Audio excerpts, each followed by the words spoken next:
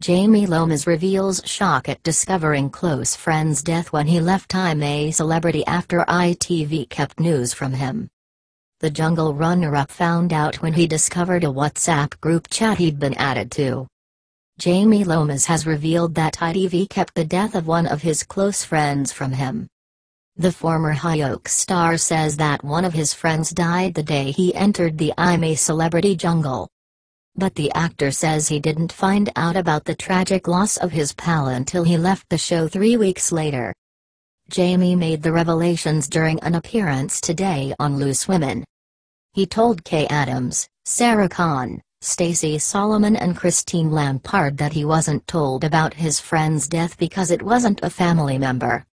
He said, "One of my close friends passed away the day I went into the jungle. He was a top man and they tried to contact me, but because he wasn't immediate family they couldn't tell me.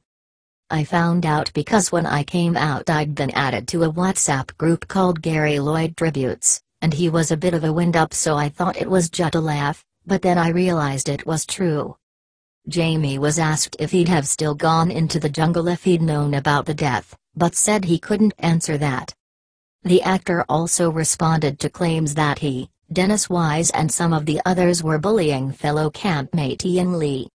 It all started when Dennis told Ian he couldn't take part in a Bush Tucker trial because he'd previously said the immortal words, "I'm a celebrity.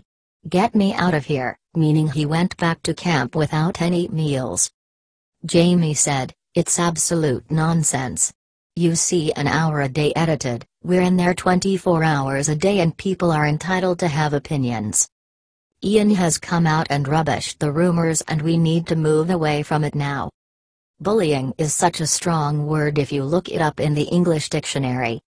Jamie also revealed that he'd lost 1.5 stone during his time in the jungle thanks to his diet of rice and beans, and that his young daughter has a soft spot for Dennis as she asks him to call the footballer every day so she can speak to him. ITV declined to comment on the procedures around informing campmates of deaths.